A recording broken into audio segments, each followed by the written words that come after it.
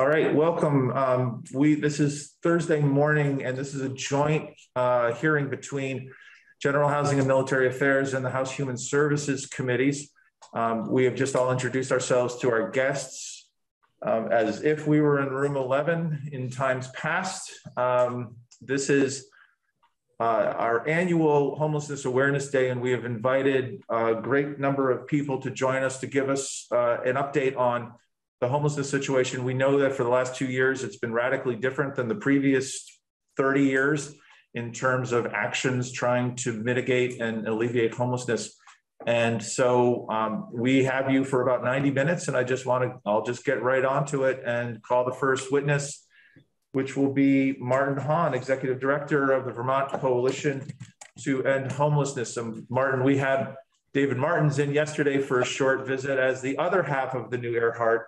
But if you could just give us a quick introduction to yourself and your testimony. Thank you. Great. Thank you very much, Tom. As you noted, I'm Martin Hahn. I'm the Executive Director of the Vermont Coalition to End Homelessness. The coalition's mission is to ensure that all Vermonters have safe, stable, and affordable home, and that if homelessness does occur, it is brief, rare, and non-recurring, and that everyone is treated with dignity and respect.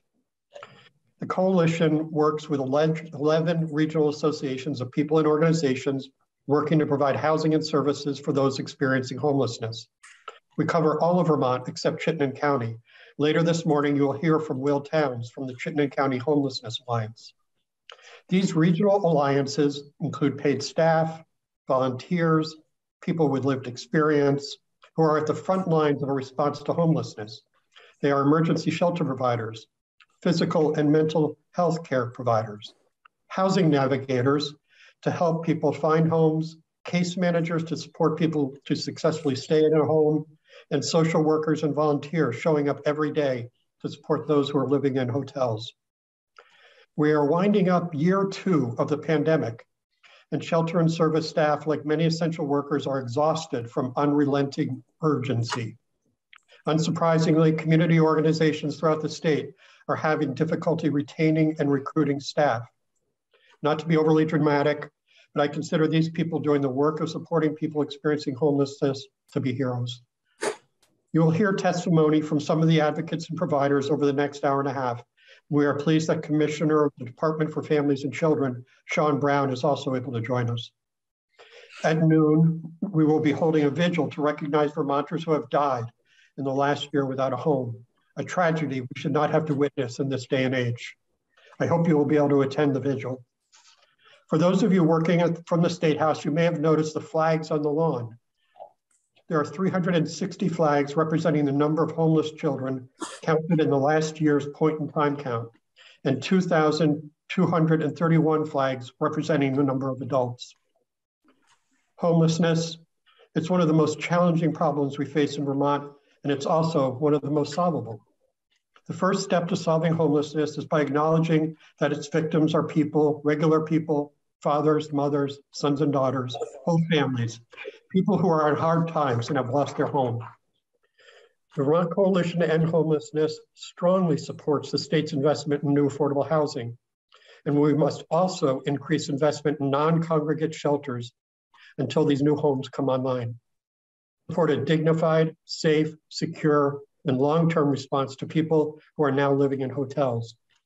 We support H93, a homeless bill of rights, and H672, which gives families with children a right to shelter. The Vermont Coalition to End Homelessness looks forward to being your partner in developing and implementing a response that ends homelessness in Vermont. Thank you very much. Thank you, Martin. Commissioner Brown, welcome back. You're muted. Oh, sorry. Good morning, and thank you for the opportunity to be here today. I think Martin Hahn clearly outlined, the challenges that the pandemic has laid bare regarding homelessness and the impact that the pandemic has had on households across the state, becoming unstably housed, and the housing market, really the lack of units and the impact it's having. as of this morning, we have almost 1,440 households in hotels across the state.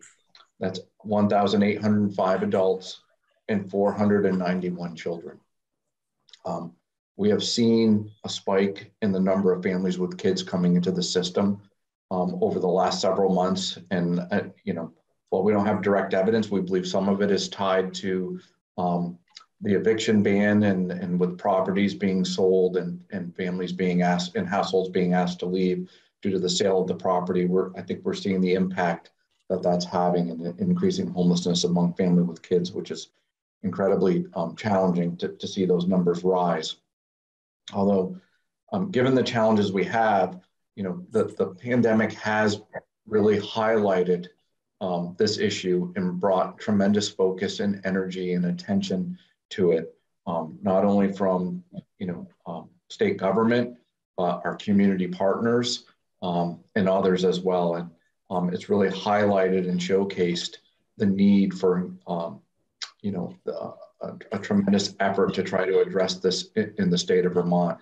And with the opportunity on the incredible amount of federal money flowing into the system, I'm actually hopeful that we actually have a once in a lifetime opportunity to really impact and reduce and make homelessness brief, rare, and non-occurring for households that experience it. We're seeing hundreds of millions of dollars coming into the state through FEMA, which are helped us pay for the hotel program to keep these households housed through the pandemic from the start through now, and then moving forward. We also have hundreds of millions of dollars of rental assistance that we'll have available to continue to support these households when the FEMA money runs out at some point in the near future. And so we really have opportunities to make sure we continue to keep households safe while the historic investments that the administration and the legislature have put forward last year and are being proposed in the budget adjustment this year and in the budget move forward so that we can expand incredibly the number of units available in this state to ensure that every family and household has a safe place to live. It's actually brought us closer together in many ways. We have the GA working group now that didn't exist before the pandemic. We met yesterday to continue the work of serving the over 1,400 households in motels and create the emergency rental assistance program that the department is hoping to launch in the coming months. So there's a lot of energy and collaboration that's happening that didn't exist at the level that we're seeing now.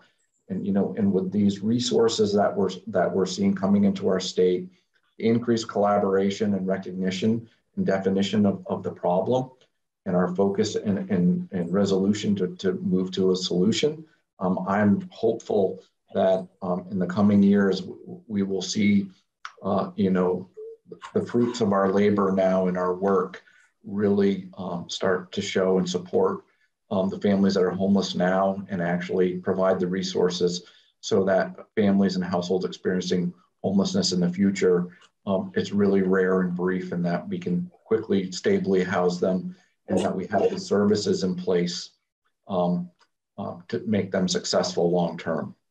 And so I'll stop there because I know there's a lot of other speakers, but I do appreciate the opportunity to recognize all of our partners here testifying as well, who have just been amazing partners during the pandemic. And I've seen our partners do amazing work and provide services in ways that we couldn't have contemplated before the pandemic. And I'm honored to work alongside all of them. Thank you, Sean. And I think that is that form of appreciation also comes from us as well. It's really hard to stop and appreciate the work that has been done. It's been Herculean, and I don't use that word often because we always think everything's so big, but this has been a remarkable effort on everybody who's on this call today to coordinate and try to, if not solve a problem, then mitigate it to the best of our abilities. And the work that your division has done, OEO and others who we've met over the last several years, it's just been remarkable. And yet we tend to carry the negative of there's still 1,400 families and households that need our help, and that will drive us through. But I appreciate you saying that from the beginning, of just really understanding and putting into context the size of the amount of work that we're able to accomplish with the administration, with our service providers. Thank you. Next up, we have Paul Dragon. Good morning. Thank you for having me. My name is Paul Dragon. I'm the Executive Director of the Champlain Valley Office of Economic Opportunity. I'm also on the General Assistance Working Committee that Sean referenced.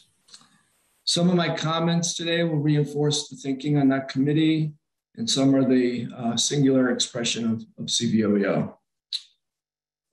First, especially on this day, I wanted to express my deep appreciation for you, the legislators, for our state partners. We deeply appreciate the Department of Children and Families and the Office of Economic Opportunity. I want to also appreciate all the colleagues around the state, as Sean had said, that are doing so much hard work on behalf of people experiencing homelessness. I also want to express deep appreciation and respect for people who are experiencing homelessness and people with lived experience who demonstrate the resiliency and the hope in spite of an economic and social system that so often excludes them. CVOEO is a community action agency with 10 different programs that provide emergency assistance and longer-term supports to help people move out of poverty. We work in 4 counties in the Champlain Valley, and we also have 3 statewide housing programs, and we have an Office of Racial Equity that works statewide. For people experiencing homelessness, we provide housing advocacy and case management, and we also operate a domestic and sexual violence emergency housing shelter. We recently opened a partnership with the City of Burlington, a community resource center that has 60 to 80 people experiencing homelessness on any given day. And last year, with the help of DCF, we created a community outreach team that provides emergency assistance and resources for both the unsheltered and people who are sheltered. About the Community Resource Center, I try to spend as much time as possible there. We see all sorts of people there: straight, gay, trans, young, old, people of color, people with mental health conditions, people with chronic medical conditions, pregnant women, refugees, new Americans, people with pets, and people who are working, and those that can't. Yesterday, while I was there, I had several people express their deep appreciation for the work and for our team. I heard lots of laughter. There were several women there. One in particular was extremely anxious. You could see it on her face. There was a man there sleeping after spending the night outside. A young man was playing the banjo in the corner. Another talked to himself for the entire 2 hours I was there. And this past Sunday, 4 guests tested positive for COVID. I mention this because the people we see there are diverse and reflect us and who we are as a society. They're thankful, they're hopeful, they're creative, they are trying to live their lives, and they also are anxious, depressed, and traumatized because they lack housing. It seems to me that what we do as a society, not just in Vermont, we kind of do a lot of backtracking in our work. We're lost and we're trying to get back to some important starting point that we can't find. I just want to acknowledge that the starting point is a better economic and social model and a set of new values that lift people out of poverty and out of homelessness. Until that deeper national and state challenge is met, we must try to do more and do better. So let's commit to keeping people in the hotel system, whether it is through federal funding or state funding, while we continue to work on more permanent solutions. We've worked hard, as the commissioner said, to find solutions during this pandemic, and we've done extraordinary work with our state partners. Let's not go backwards. Let's try to end homelessness for families. Close to 500 children are in the hotel system. We know that one episode of homelessness has a profound effect on adults, and especially on children. Many are single mothers on Reach Up. Let's provide them with direct cash payments. We know public benefits have not kept pace over the decades, including the Reach Up benefits. Let's consider direct cash payments that are in addition to public benefits and provide them with the flexibility they need to improve their living condition. Let's consider a match savings program for some of the funds for those who want it. Let's evaluate the effect of the direct cash payments and its impact on family homelessness. We did a direct cash payment in partnership with the state for people exiting the Holiday Inn. I think there were 35 people. It wasn't a formal evaluation, but anecdotally, those small direct cash payments helped people resettle after leaving the Holiday Inn. Let's do that for families. Let's create regional emergency housing facilities based on the hotel model until there's more permanent housing online. We all know that the hotels are full at this time. The sites could provide wraparound services. There could be in municipal buildings. There could be a committee that can help define state buildings to get this done. I know the Office of Economic Opportunity, part of DCF, put out an RFP. I think that's wonderful. They are addressing this. I do know resources are an issue. CBOEO would have loved to respond to that RFP. We just do not have the capacity now to create a regional housing, emergency housing facility. But we should continue that work. We should invest more resources in the emergency shelter system, and I should say that the state is doing that. We need to move away from congregate settings to single resident occupancy model where people have their own space. They should be operated 24/7 with services on site so people don't need to leave during the day. We need to increase the wages and benefits of shelter providers, and that's already starting to happen, and that's a good sign. The continuity in staffing that Martin referenced is so very important for people who are working with people with chronic mental health, substance use, and medical conditions. We should require or incentivize more state-funded agencies to do more housing advocacy or case management. There are not enough providers in the service system that focus on housing as part of their therapeutic and medical work. Housing is a social determinant of health. It should be a focus in terms of time and resources for healthcare providers. Let's make better use of our network of community care homes, all levels, including nursing homes. We know there are many people living in hotels who need skilled nursing level of care or even assisted living. Let's develop a response for those individuals. Let's create more community outreach teams. We have had tremendous success here in Burlington with our outreach team. Let's create more community centers in populated areas. Our community center here not only provides computer access, phone access, hot meals, it is an important place to build community and have people who are typically isolated connect. This is a therapeutic response in and of itself. Let's create more specialized housing options, recovery housing, quasi-assisted living for people who are homeless. If we can't get them into the community care facilities, those with medical and mental health need more care than can be provided in the hotel system or in the shelter system. Let's allow for safe campsites and parking sites. It's unconscionable when we don't have enough rooms or enough places for people to stay that we keep moving them from one site to the next rather than provide services. They should not have to be moved from a parking area, or at least there should be safe parking areas and safe camping sites. We need to help resource the General Assistance Housing Program and their staff.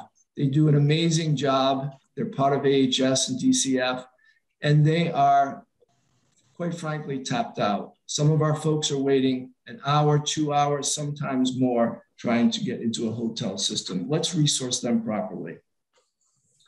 Let's invest more in landlord and tenant mediation to avoid evictions. That is really important going forward.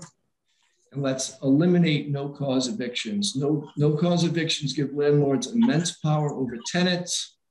We talk to people here at CVOE every day through our fair housing program. People are threatened with eviction for no specific reason. That's unconscionable. The legislature should pass a bill banning no-cause evictions. And please pass the rental housing safety bill. This is a bill that increases the health and safety measures for vulnerable Vermonters, including people who are precariously housed. We do not want them to slip into homelessness. So I want to thank you again for inviting me here today. It's with deep appreciation for all you do and all the work we do here in Vermont on behalf of the most vulnerable. Thank you. Great, thank you, Paul. Next up, we have Robert Little from Rural Edge. Robert, yes. Welcome. Thank you. Good morning. Again, my name is Robert Little. I serve as the Director of Community Development with Rural Edge, the primary affordable housing developer in the Northeast Kingdom. So good morning, Representatives Parsons and Troiano. Good to see you. I also serve as the Secretary for the Vermont Affordable Housing Coalition. In my role at Rural Edge, I oversee communications and resident services, including our community building and engagement and SASH programs. I know these days at the beginning of the legislative session are full of individuals and organizations advocating for the diverse needs of many Vermonters. So I want to begin my testimony with some successes that Rural Edge has experienced thanks to your efforts these past 2 years. In summer 2020, using CARES Act funding, we were able to rehab 7 units of housing in downtown St. Johnsbury, all of which were leased to families off the coordinated entry list.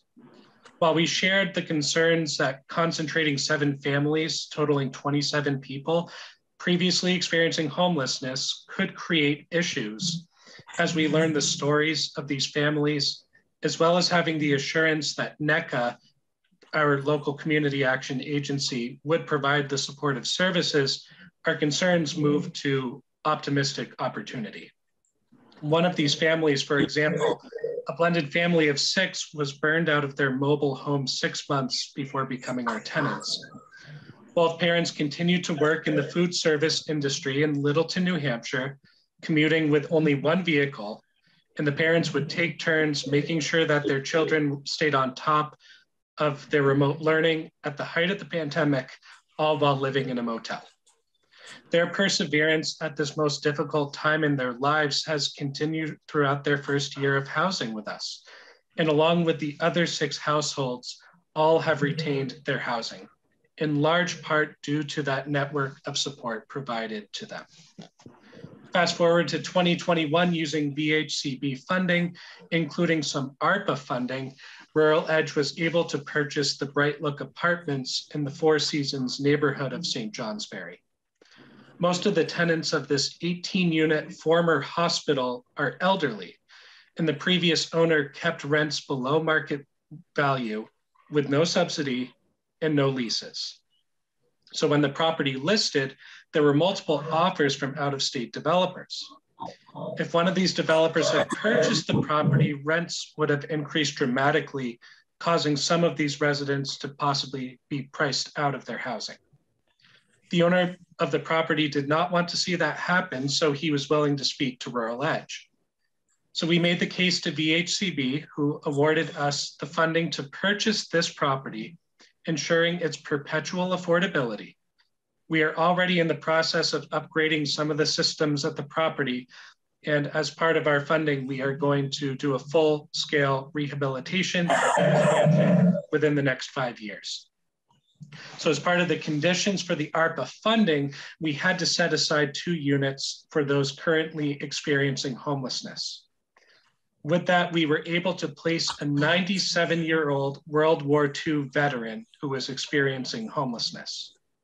He found himself homeless in a motel because after several years, at 97 years old, he decided he could no longer live in the camper with no running water on his son's property. His income couldn't quite support the market rent at Bright Look, so we lowered the rent until he can secure a voucher through his Veterans Affairs caseworker. He's already become an active member of the Bright Look community and has become friends with several other residents, including a 90-something-year-old widow next door. These are successes worth celebrating.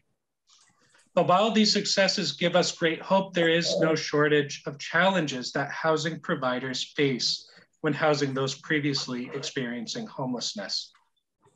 The funding for wraparound services that are needed for so many are not adequate to serve the needs that we face as housing providers. When individuals disengage from their service providers, or the period of wraparound services in that program that got them housed has concluded, it ultimately falls on the housing providers to address the issues these residents face when they're in times of crisis. While our staff are incompetent and go above and beyond the duties of their job descriptions every day, the fact is that we are not trained to address the diverse needs that come with housing individuals previously experiencing homelessness. We do have a service coordination model in our SASH program that works effectively for over 500 people in the Northeast Kingdom alone. However, this program is limited to those who are Medicare eligible. And even with that restriction, Rural Edge historically has had to subsidize the program out of our operating budget. There have been efforts at developing a family SASH or a SASH for all model, but the funding for that program has not been secured long-term. But even without that funding, we have used a similar model at our 48-unit Mountain View housing in St. Johnsbury, combining our existing SASH and community building and engagement program staff. Over 50% of the residents at Mountain View have moved from homelessness. And our services have helped build an intentional community where residents feel safe and supported. If funding for family SASH or a SASH for all were available to us, we could expand our offerings significantly by expanding our SASH staff to cover Mountain View and our other larger multifamily developments. SASH, which provides preventive nursing services and robust service coordination through nonprofit housing developers, allows us to serve as a first point of contact for our residents and members of the greater community in communicating with doctors, caseworkers, and others, along with providing food security services and regular wellness assessments. This model further positions us to address housing stability issues as they arise. This program simply works, and it needs to be funded at a higher level to become more readily available for all, especially as the needs of residents increases. As great as my SASH team is, they need the support of local service providers to deliver those direct services, especially mental health services, effectively and regularly. Without these service providers, our service coordination services have few places to turn to, which decreases our effectiveness and increases the burden on us when residents are in crisis. Without these services, despite our best efforts, sometimes we have no choice but to proceed with eviction, which is something we don't want to do, and it defeats the purpose of setting aside units for those experiencing homelessness in the first place. As a housing provider, we see funding for supportive services as of equal importance as funding for the housing itself. This is a significant time in our history, not only to alleviate the burden the housing crisis has created in our state, but to change how we view ongoing support once we secure housing for those most in need. Any efforts you make in the development of affordable housing and those accompanying services has a direct impact on the effectiveness that Rural Edge and the other affordable housing providers in our state can have on the communities we serve. So thank you so much for your time and efforts in at addressing the needs that everyone here is presenting to you today. Thank you so much. Thank you, Robert. Next up, and I apologize if I don't get your name quite right, but we have Hannah Heinschen, who is the Director of Transitional Housing at Washington County Youth Services Bureau. Did I almost get you right? That's close. Good morning. My name is Hannah Heinschen. I am the Director of Transitional Living Programs at Washington County Youth Service Bureau. I work with youth between the ages of 16 and 24 who are experiencing homelessness or who are at risk of becoming homeless without immediate intervention.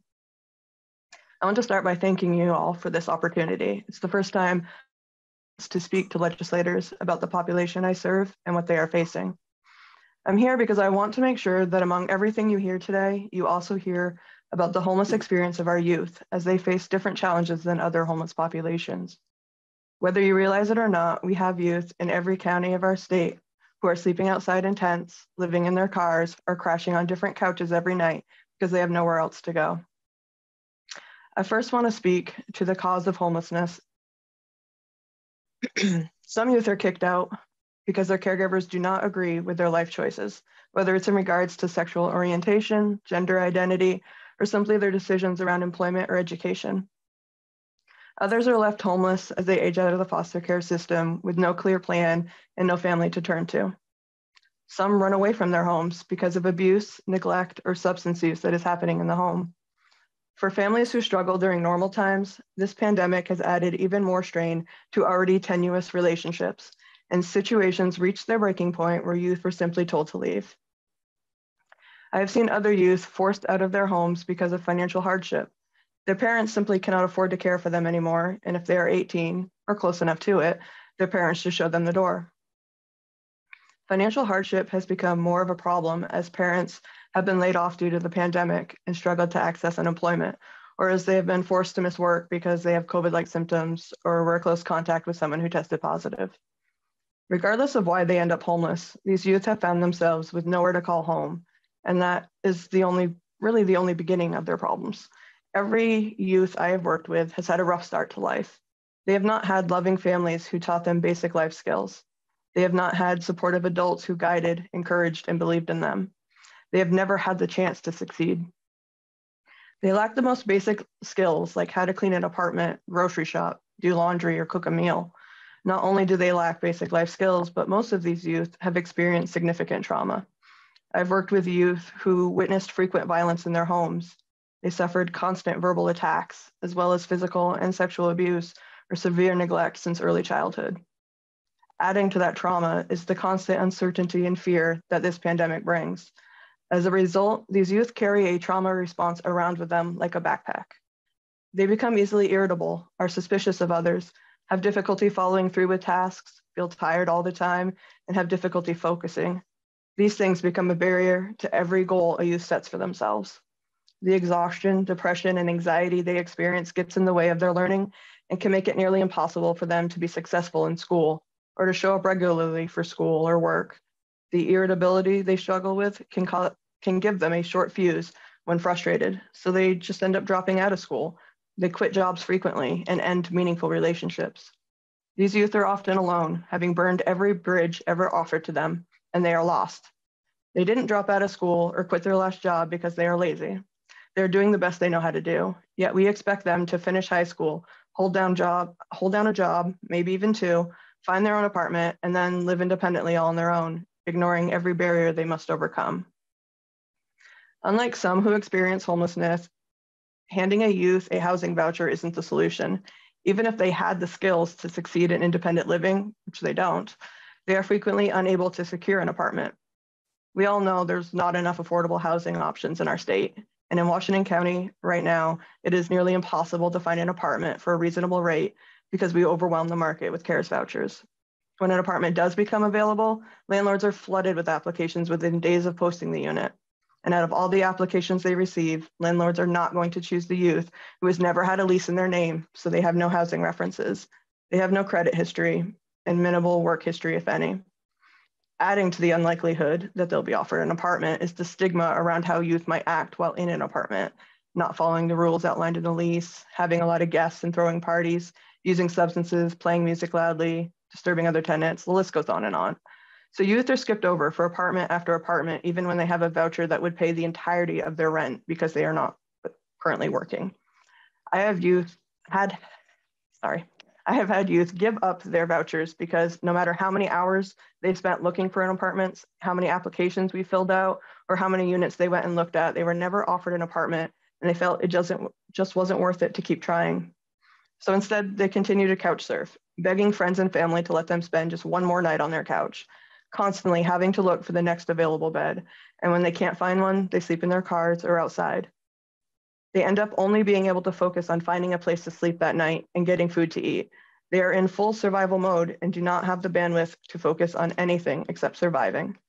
Education becomes a luxury they can't afford. These youth become an easy target for adults who take advantage of them in exchange for a place to stay. I have heard over and over again that youth I work with should just get a job. And I understand that not everyone gets the privilege of having these youth be vulnerable and open with them. Youth have shared their heartbreaking struggles with me in a way that humbles me, and it allows me a perspective on why they have a hard time finishing high school and securing and maintaining employment that most will never have. I feel honored every single time a youth trusts me enough to share their experience. I also often feel frustrated with the lack of resources available to meet their needs, and even with the limited capacity I have to serve the large homeless youth population in this county. Right now, I have more than 30 youth on my wait list. That's at least 30 youth who are homeless or who will be soon, whom I cannot serve because I simply do not have the capacity. They don't just need housing vouchers. They need the wraparound intensive case management. They need someone to show up for them, to guide them, to give them consistent support like they've never had before. If they do not learn the basic life skills they lack, get connected with and receive mental health treatment for the traumas they have experienced, and have someone to advocate on their behalf when they face discrimination in the housing market, what chance do they possibly have of getting out of homelessness? When support is available, it does make a difference. I worked with one youth. When I met her, she was being housed in a motel through economic services. Her daughter had been removed from the home by DCF. She had dropped out of high school and was unemployed. I helped secure her a rapid rehousing voucher through the Youth Homelessness Demonstration Program, and she has now been stably housed for over a year. She has graduated from high school, secured part-time employment, and has regained full custody of her daughter, and they are both doing amazing. I'm not here because I have all the answers on how to address youth homelessness, but because I can shine a light on the unique challenges that these youth are facing and help to dispel some of the misconceptions about why youth become homeless and why they struggle to get out of it. My hope is that as you move forward and make decisions, you will keep in mind that there are youth in every county of the state who are struggling. They're doing the best they know how to do, and still they are homeless. They are lost, unsure where to go or what to do. They need guidance, but more than anything, they need compassion. We cannot ignore the discrimination they face, their fundamental lack of basic life skills, and that backpack of trauma that they're carrying around. We have a responsibility to make sure that they are not forgotten just because they are young and able-bodied. I want to just thank you again for the opportunity to speak and speak for the youth in our state. Thank you so much, Hannah.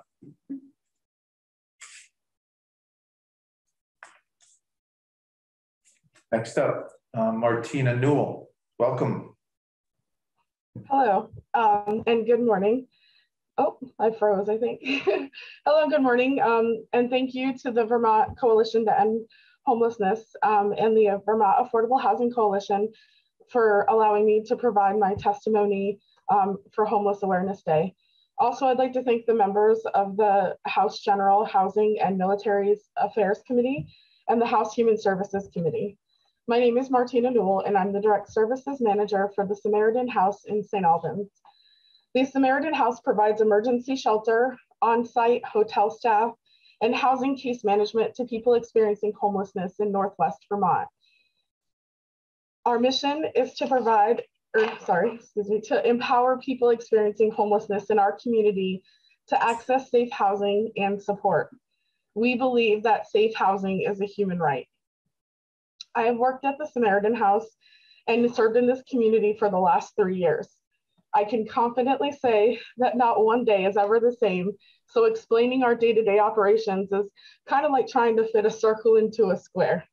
However, what I can say is that when clients that walk through our doors They are hoping that we can help provide them with a sense of security. An overwhelming majority of our clients have no other resources to turn to, and that is why they enter our doors looking for our help. They lack support from family or friends, those who are unable to provide their means during their time of need. From our administrative offices to our shelter or transitional housing, our clients are supported through their challenges. Our staff participate in many roles during one client interaction, such as advocate, resume builder, scheduler, or even mediator, etc. All of these barriers have to be overcome while they focus on trying to find affordable and permanent housing. Our goal at the Samaritan House is to make our services as easy and accessible for all as possible. As a first-generation college student, a person of lived experience with homelessness, a cancer survivor, and a single parent of a 6-year-old, I know how necessary a system of support is needed for survival.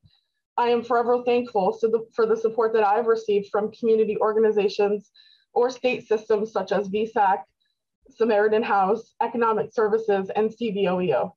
Like many of our clients, I had to reach out and rely on this assistance to help me navigate my way through those barriers that are caused when dealing with housing or financial insecurity. When you lack security, you feel vulnerable and it takes away your sense of independence. This is what makes organizations like ours and other providers in our state so crucial.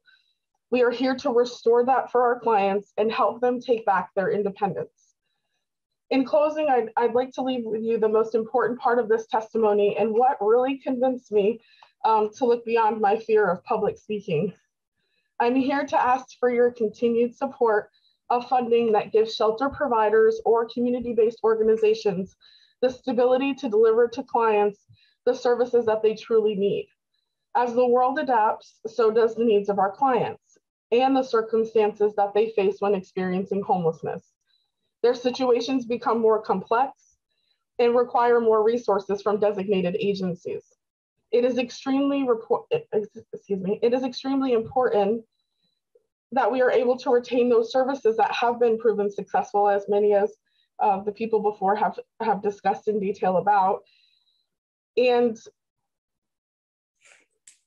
to retain our staff who carry historical knowledge of programs and service delivery. As an almost film major in college that I was, I'd like to present a visual from one of my favorite movies. Hopefully you all have seen it, National Lampoon's Vegas Vacation. There was a scene where he takes his family into the dam and he's looking around and he starts going through the tunnel and he's looking at the rocks and he picks a rock and all of a sudden water starts pouring out. He goes over and he's starting to try to patch it up with the gum that's in his mouth, but to his horror, more and more holes open and water starts shooting out. The gum he takes keeps, filling up with water, and then he just starts using everything and anything that he possibly can to fill it up, including his gum wrappers. So this visual is an analogy of what it's like to try to serve a growing population of clients year after year. Each year there are more holes, which represent clients and their complex needs. These holes, which may at one time have been able to be fixed with bubble gum, AKA our services, such as a day in the emergency shelter or a few weeks, a phone card, a hot meal, are now filling up with water, which are clients with extensive mental health diagnosis, major health conditions, traumas, or even extensive substance use. The gum that we used to use is no longer effective, and without more solid materials, we are unable to eliminate those problems altogether. This is true when budgets change and/or funding or programs are eliminated. What doesn't change though is the constant flow of clients that come through our offices and those that we serve. We are faced with more clients who need more resources, which then turns into more staff. More staff requires more time, and more organizations which are small, like ours that have a staff of 12, struggle to find the ability to keep up with our need. Our hope and what we wish for as you continue is to see legislative priorities that match the need of our organizations that allow us to maintain and increase our stability. to have adequate access to funding, affordable housing options for our clients, benefits and salaries to retain our extraordinary staff members, and the ability to create systems which are accessible to our clients that they can continue to use even as they're stabilizing in permanent housing. We appreciate the resources that have already been dedicated to permanent affordable housing and just ask that you recognize the urgent need that is still needed in the meantime while those are being developed. We do want to thank you so much for all the hard work you've done in the last year and for taking the time out to hear our testimony. I do look forward to working together in the future as we continue our work to help end homelessness. Thank you. Thank you so much, Martina. I will now be watching that movie with a completely different viewpoint. Thank you. Next up, we have John Parent. John, are you with us? Will you be able to come on screen? Or you? John is a veteran who has experienced homelessness. And Ron, if you may be able to unmute Ron or John.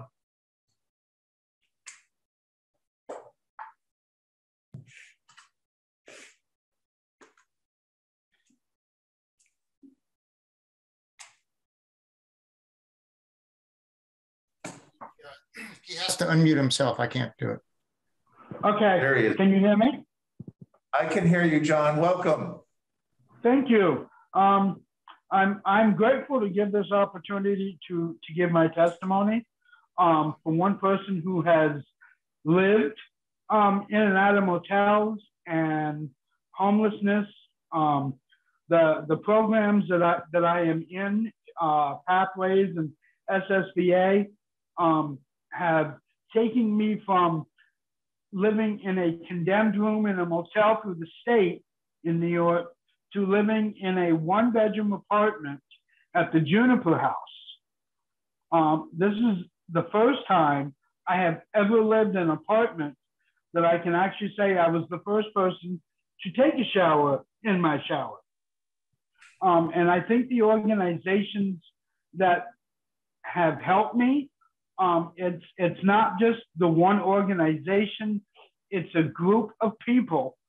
And in order to get that, the people that I have worked with, I believe are the front runners in getting me where I'm at today. Like I say, from going from homelessness to addictions and stuff, and now living in a one-bedroom apartment is so awesome. It was a God sent to me. It was a blessing. But in order for all of these organizations to work together for me, so I did not become homeless and live on the streets or couch surfing, you have to be willing to do some of the legwork, not very much, but in the organizations that I've worked with, it's not just the organization, it's the individuals in these organizations that are like guardian angels to me, because if they wouldn't have worked to get so hard to work together, and me putting my trust into people that I didn't really know, it was a little difficult, but then I came around to the more that they know about me and my situation, the better off I am and the better off that they can help people with the same issues that I have. And I think people who have experienced this are people that should be talking to other people about what the programs have done for them. And because a lot of people don't trust some organizations because they have been put on like the back burner and stuff. And that to me is not right. So, I mean, and the 5 people that I have in my group through Pathways and SSBA, like I say, they didn't look down on me. They helped me with when I moved from New York to Vermont. They helped me with my housing, with my state insurance, my mental health. It's just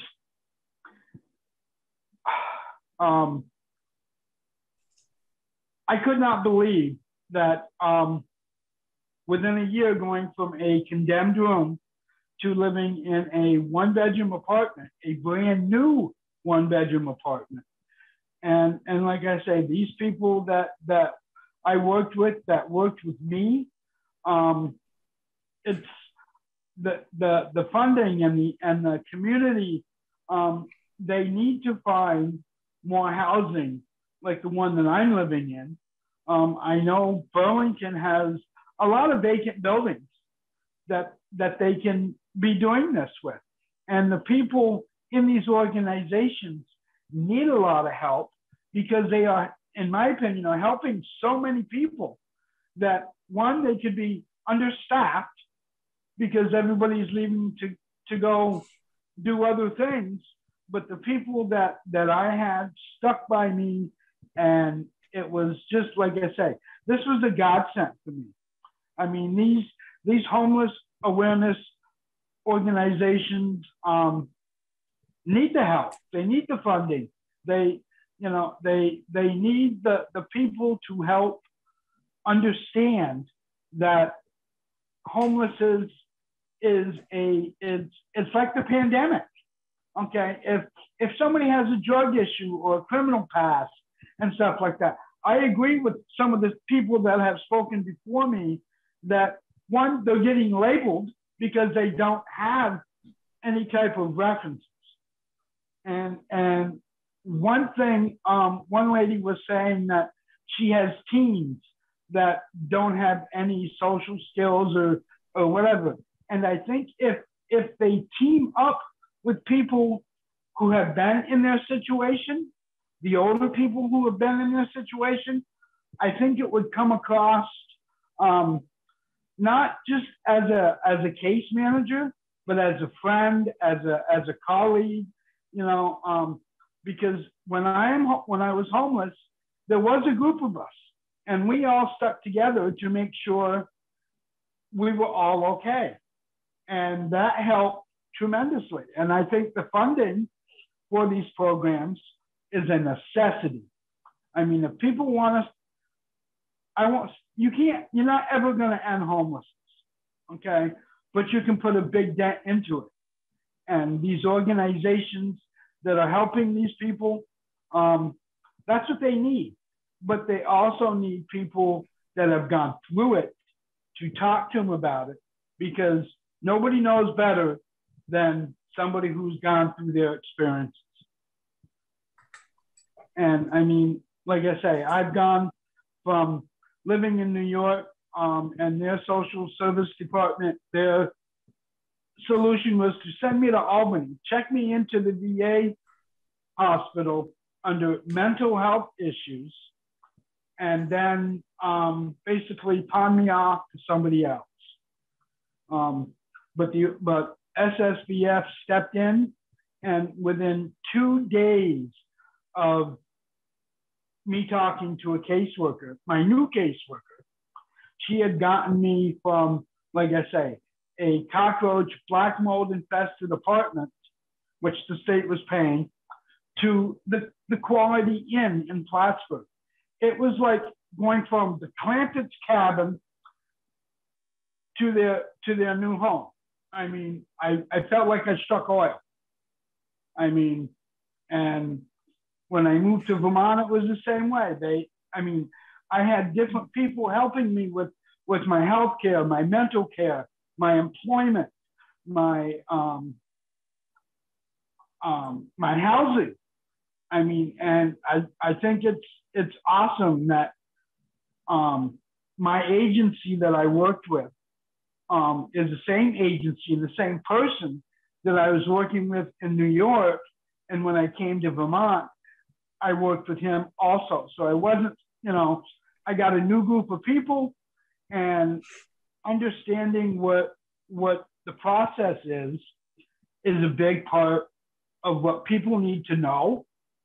And if people don't feel confident in the people that are trying to help them, it's not going to work.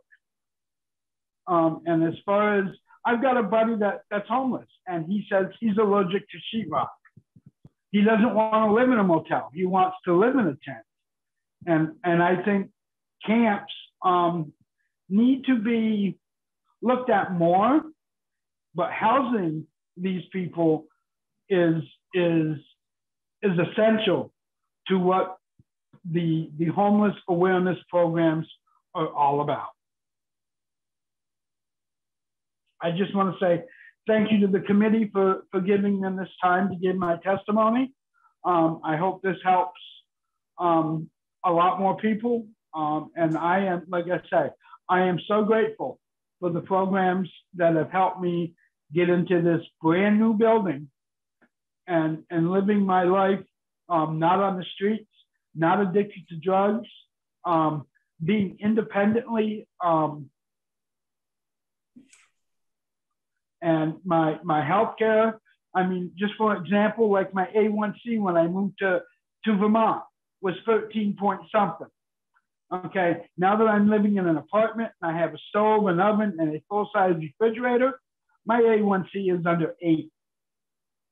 So, I mean, it is, I mean, one organization can help tremendously with the homelessness because it gives people the ability to fend for themselves.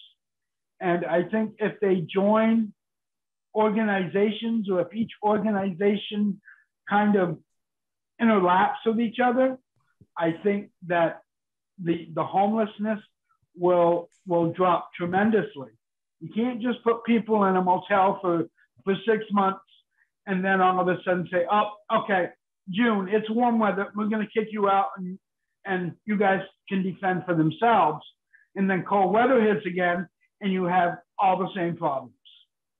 I think housing and organizations with SASH, because the building I'm living in has SASH coordinators, a SASH nurse. I mean, and these people are here to help everybody. I mean, I live in a 70 apartment building. There's like 84 of us, 55 and older. But I think combining the youth with the elderly would be a great option for some of these kids, because teaching them responsibility, cooking, cleaning, making appointments, and all that stuff.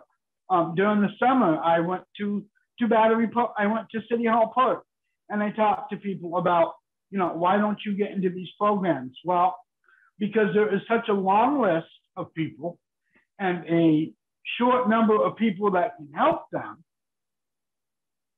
I think the organizations are underfunded, undermanned, and they need to really look at what the long term is going to be, not just the short term.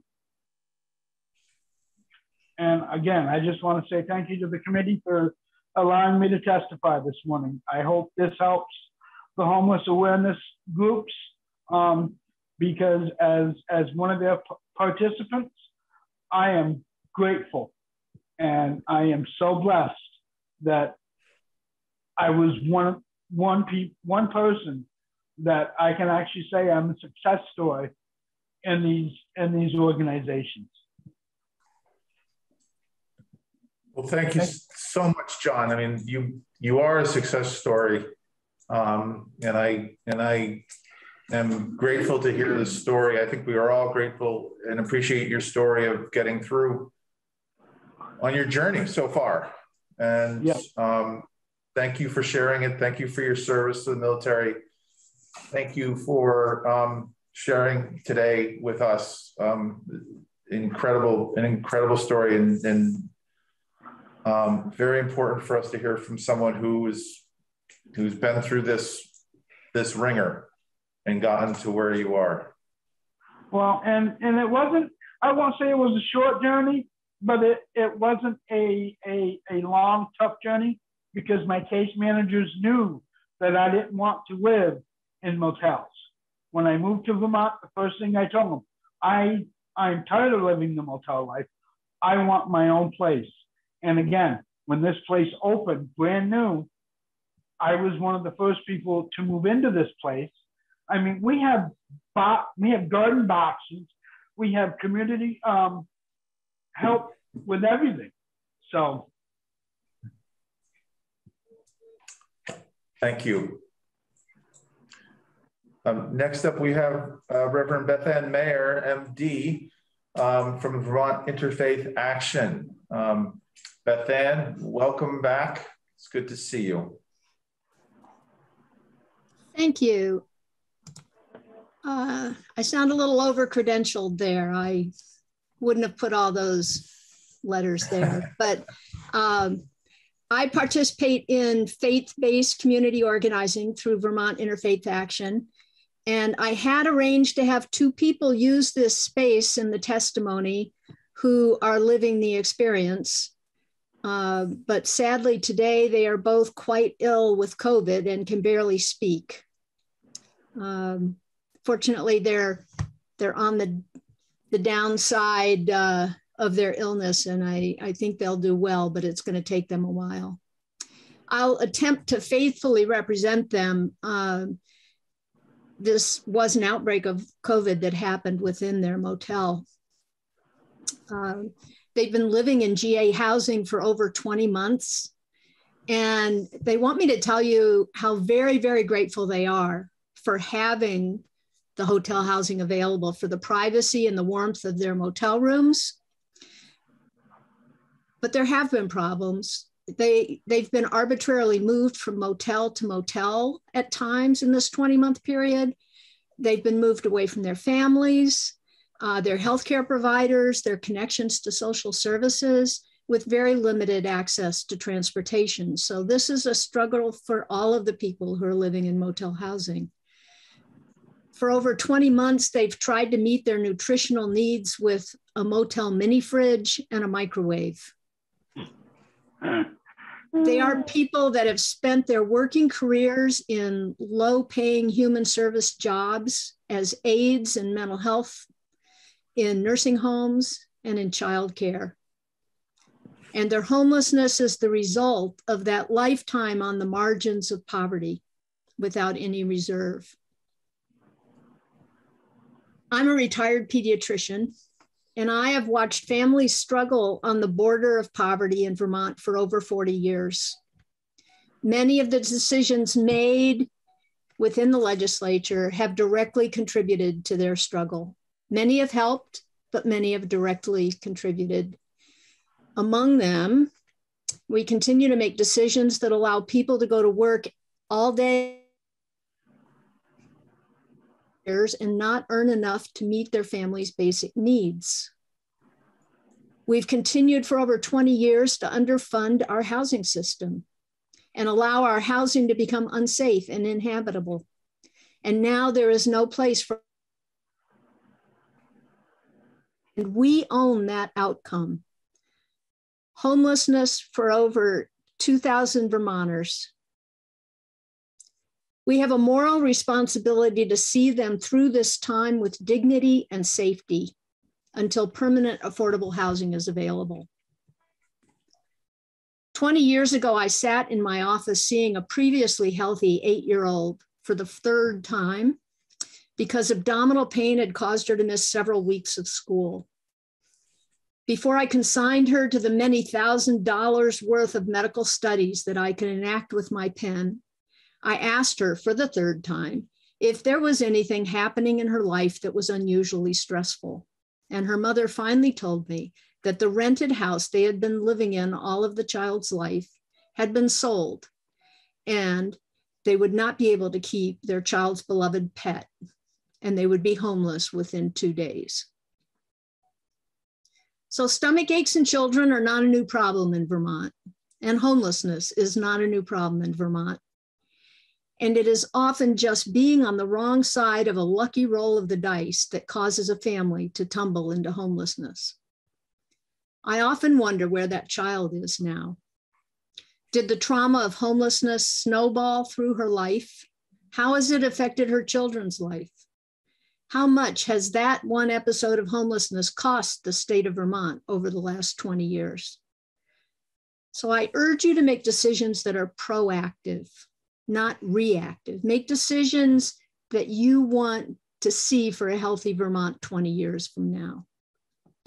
As Paul Dragon said, those without homes right now are diverse, and they reflect us. They are grandmothers, they are grandchildren, they are our sons and daughters, and they are us and reflect all of our abilities to make poor choices as well as to be resilient.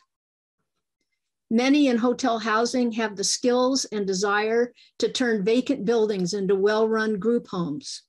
We need to tap into the skills and abilities of those with lived experience and enlist them in the solutions.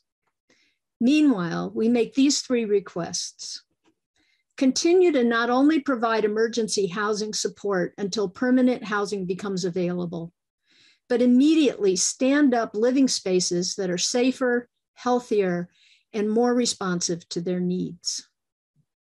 Address the safety issues that are escalating in many of the hotel settings. Within one hallway, we have elderly, disabled, and vulnerable individuals, as well as people prone to violent and predatory behavior. Create an ombudsman for those that are engaged with government and nonprofit services as they try to find a place to live. They have been engaged in the struggle and stress for over 20 months. The service providers have similarly been struggling and are stressed. We absolutely need to celebrate the triumphs when some of those have become housed, but we also need to listen to those who have not. Mistakes have been made, confidentiality has been breached. People need a point of contact to hear their stories and bring them to you, the decision makers. Thank you. Thank you, Beth Ann. Next up, we have Angus Cheney, the Executive Director of the Homeless Prevention Center in Rutland. Welcome back, Angus. Good to see you. Thank you so much. Thank you very much, members of the committee, for the opportunity to talk about homelessness in Vermont today, and for all the eloquent speakers who have preceded me. It's great to see you. I agree with Martin that the work you're doing is heroic, and it's nice to see that you're how you're meeting the challenge in your communities. For the record, my name is Angus Cheney, Executive Director of the Homeless Prevention Center. We're a community-based nonprofit which has provided housing assistance and essential services to people in Rutland County for over 20 years. And last year, we assisted 634 Vermonters who were homeless or at risk of homelessness. Locally, we chair the local continuum of care for Rutland County. That's one of the groups that Martin mentioned and that Will speak about in a minute. And our services reach people at all points along the continuum of care, from homelessness to stable housing. So to go quickly through our list: homelessness outreach and engagement, assessments, homelessness prevention and rapid rehousing, youth housing navigation, housing case management. We have a few emergency apartments. We do some transitional housing, and we are partners in some permanent supportive housing for both single individuals and adults. I want to actually just focus on one thing today. I just want to focus on one of those partnerships, one project with a great local partner. And this is something new. So we continue to run the programs that I just listed, but through the support of the legislature and the administration and working together in the federal government, we have been able to bring more resources to the challenge. And so the one I wanted to talk about today, just with a focus on new projects and partnerships, is called Lincoln Place. So Lincoln Place has been in the works for at least 3 years now, and it's really now just starting to hit its stride. It is permanent affordable housing. It's developed by the Housing Trust of Rutland County. It really is their project to come and brag about. So if you feel inclined, invite them to your committee later in the session, and Mary Cohen can speak more eloquently to this complex project. So that's permanent supportive housing. to house 19 households, mostly singles, who are income eligible for the Section 8 program. It's a former school.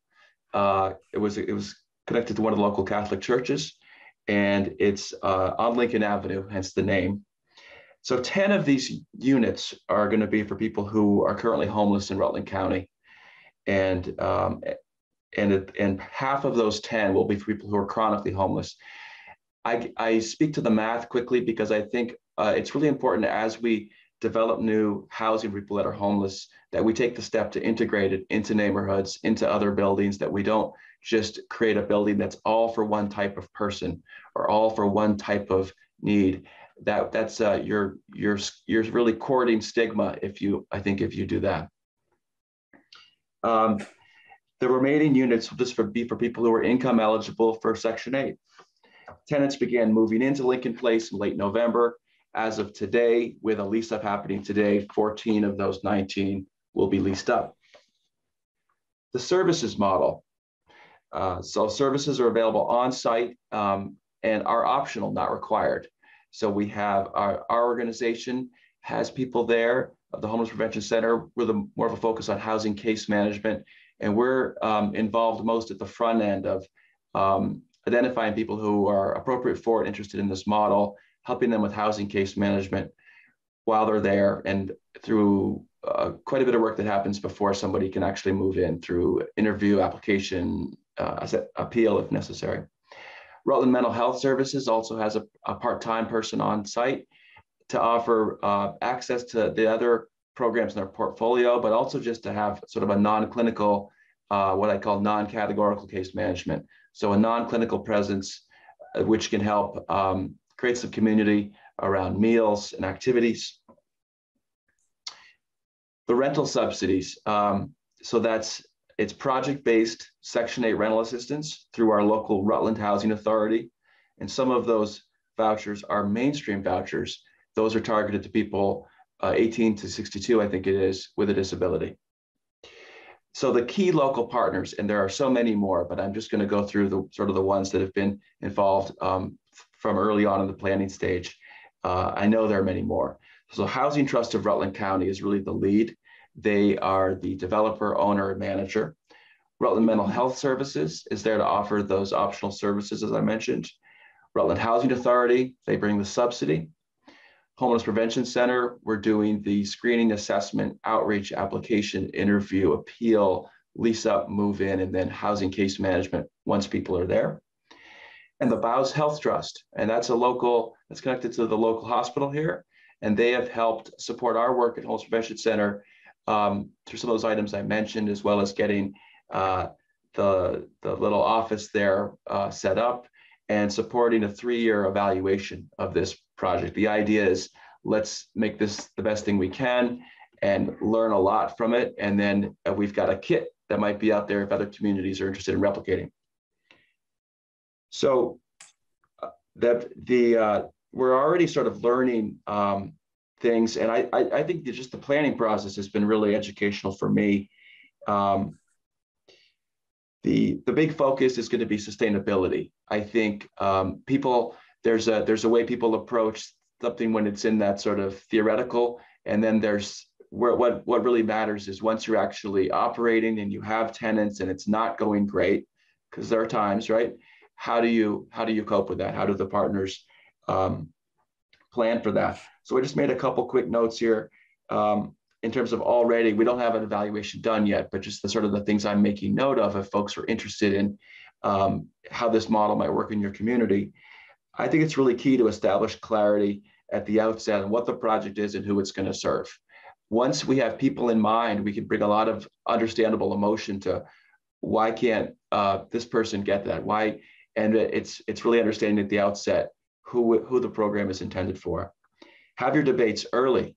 Assume there's going to be conflict and build a partnership which is strong enough to weather that. Establish clear roles in communication between organizations and within organizations.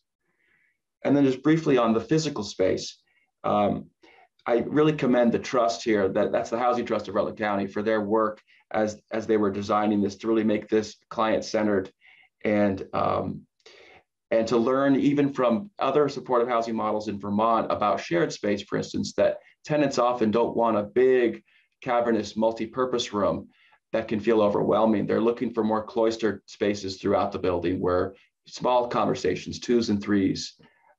So that was interesting, and that played into the design.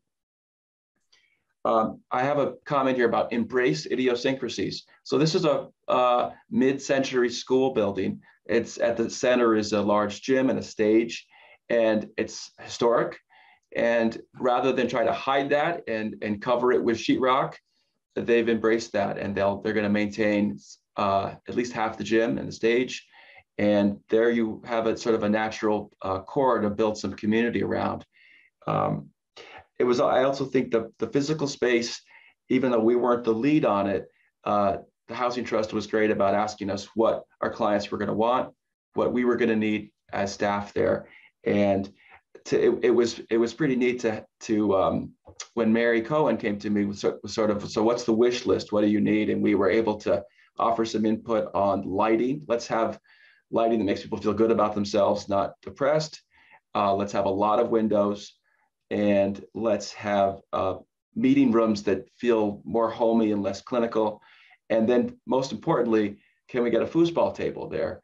I didn't think she'd actually take me serious on that. So it was a treat at the ribbon cutting on November 2nd to walk in and see there was a foosball table that pretty much had my name on it. I want to leave you with one quick story, because all of this who, what, when, and where, and why, you can't see it yet. And so I just want to leave you my last visit over at Lincoln Place. It's sort of half moved in. It has that feeling of a college dorm room in late August, early September, as people are returning from the fall. And a couple of my great staff and I were over there meeting with 2 of our clients and dropping off new pots and pans and dishes and things that they'll need for their new home. And in one gentleman's apartment, we walked in, beautiful, so high ceilings, lots of light, everything's clean. They did a fantastic work, the builders, and it's such a positive feeling space. And he was looking good. He was dressed up. You would not know this man was homeless, and he's been homeless a long time. We appreciate the state that they've kept him in a motel so he would make it safely through until then. But he's looking around and he's a little overwhelmed. I could tell it's almost like, is this real? It's like, pinch me, is this real? Am I really in? This guy's been homeless a long time. I'm just going to say that again. And he is in this beautiful, light-filled, high-ceilinged room that's clean, that everything works in, and it's all his. And he's got a lease. He's a tenant. There's no sort of transitional thing here. But we could tell he just needed a little time. He's got some mental health issues that he copes with. He copes really well with that. But we could tell he just needed a little time. We went down the hall. We met his neighbor. And when he learned there was a foosball table, we couldn't hold him back. And in pretty short order, we were playing doubles in the gym on the foosball table and talking about our favorite classic rock bands. And it is so cool to meet these guys. I don't meet enough of the people we work with. And just those little glimpses, that's what I want to leave you with. That once somebody's housed, you pretty quickly, you wouldn't know they were homeless. That's a big part of our mission is not only helping people ending homelessness, but ending hopelessness. And I saw real hope in those two guys there today. So thanks again very much. I probably talked too much, but thank you very much. Thank you, Angus. Got National Lampoon's Vacation and foosball as real good indicators of today. We'll finish up our testimony with Will Town from Spectrum. Will, welcome. Awesome, thank you. And I would echo the sentiment that foosball tables are very effective as a youth provider with multiple drop-in centers.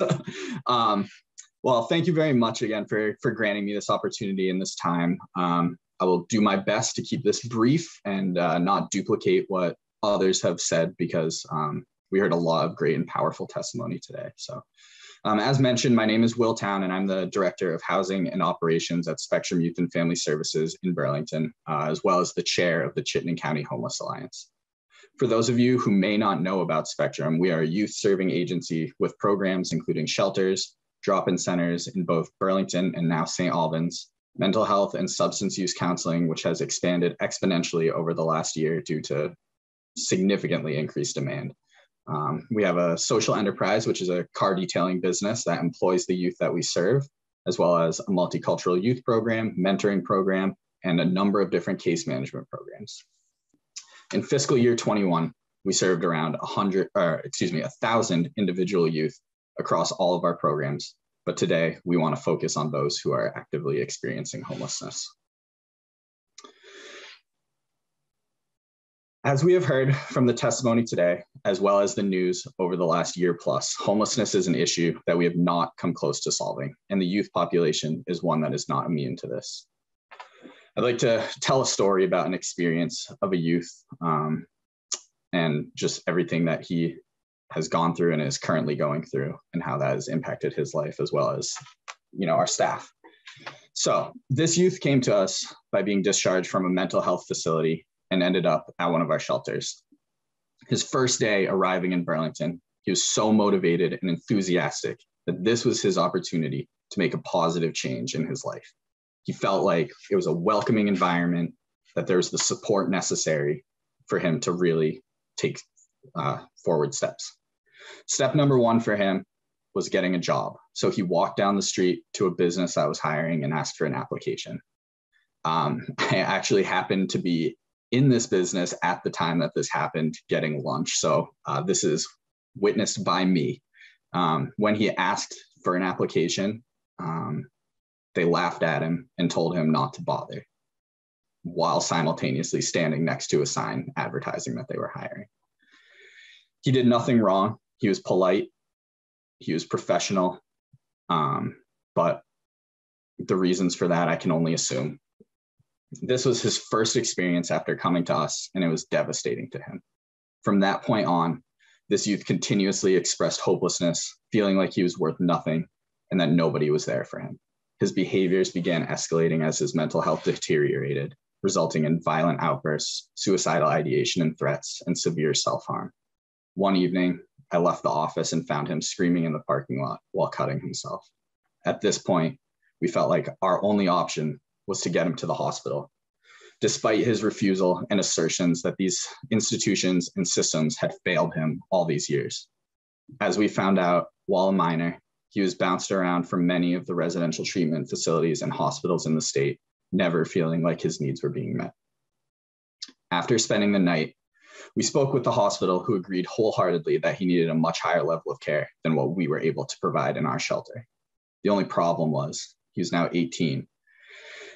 He would not meet the threshold to access such a program. And even if he did, there were 30 other people in the ED waiting on those beds. The only option was to simply discharge him back to our shelter. I wish that this story was unique, but it is something we are seeing more and more often.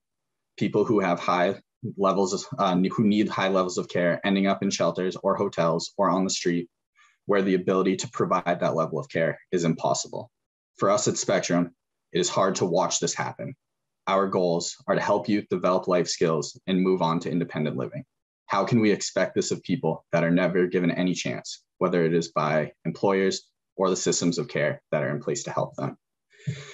This story is a singular example of a youth experience, and while youth are significantly disadvantaged, these issues are shared across all populations. As chair of the CCHA, I routinely hear from our partners in Chittenden County that they are stretched to their limits and are nearing a breaking point. As an example of the demand providers are experiencing, the last time I was given the data, there were around 600 people on the Chittenden County Coordinated Entry List, which is a list of people experiencing homelessness that are waiting for housing assistance. As you know, there's an extreme staffing crisis right now. COVID has impacted our census, and crucial positions remain open for months at a time without barely any applicants. We are having the same conversations with our frontline staff about housing that we do with our clients, and it is hard for us to justify them doing this work when the bagel shop down the street pays $20 an hour. We are all tired, we are all burnt out, and if we don't make changes quickly, we are at risk of not being able to deliver services at all, let alone the ones that go far beyond our intended scope of work. To summarize, I just ask that when we think of our homelessness response and strategies, we look at the entire system of care and we work to find something that is effective and sustainable for those that we serve, as well as those that are providing the services. Thank you for your time and attention today, all of your hard work and your compassion as we continue to navigate these uncertain times. Thank you. Thank you.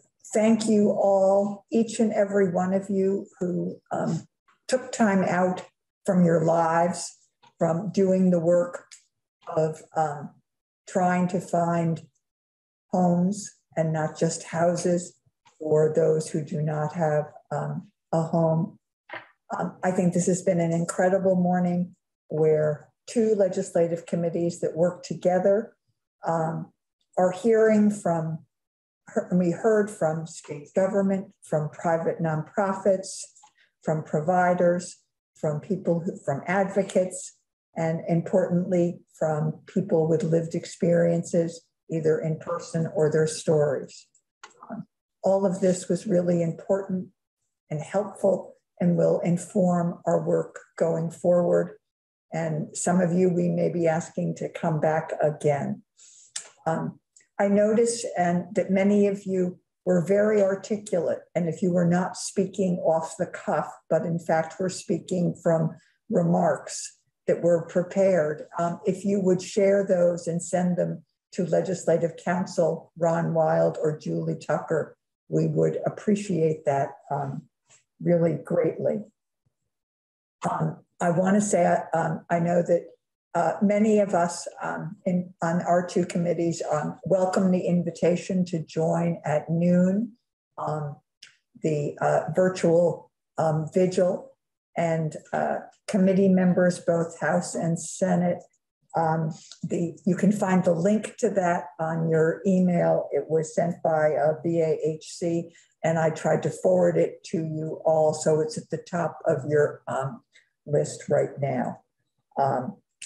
Again, I want to say thank you. This is a problem that is solvable, but we haven't figured it out yet.